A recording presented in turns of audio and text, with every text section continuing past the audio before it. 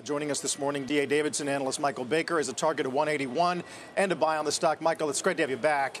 To the degree that they mentioned deflation and managing that in the coming months, according to the call, is that a liability for margin if, in fact, inflation was positive for margin in the past? Well, I think in a way it could help because if we do see deflation, particularly in some of the food areas, couldn't that lead to some crowding in rather than crowding out of some discretionary purchases? A year ago, you had so much inflation in the basic categories that a lot of the discretionary items were crowded out. The reverse could happen. In other words, you could invite in more general merchandise sales, which would be positive for margins. So inflation, yeah, that can hurt the dollars, but units should get better. And in fact, again, those units could get better in the more discretionary areas. Between Walmart and Target, who would be better poised to take advantage of that scenario? Well, Walmart, we think. Walmart is still taking market share.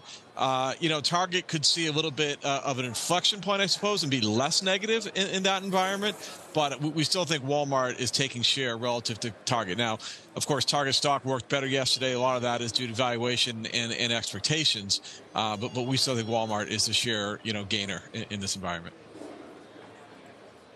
What are we learning about consumer discretionary trends? Because it still feels like, at first we were wondering if they bottomed, if we were seeing some goods. I think the Target CFO did talk about better trends in apparel and home, for instance. But when can we actually factor in a recovery? Or is that just too far with the trends worsening on the macro level?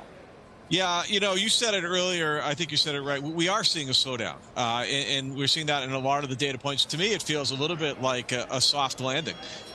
Things are slowing a little bit. Discretionary, the basic goods are still, doing better than discretionary, although I think discretionary could catch up a little bit. But again, we are seeing a slowdown. No, November was a little bit better.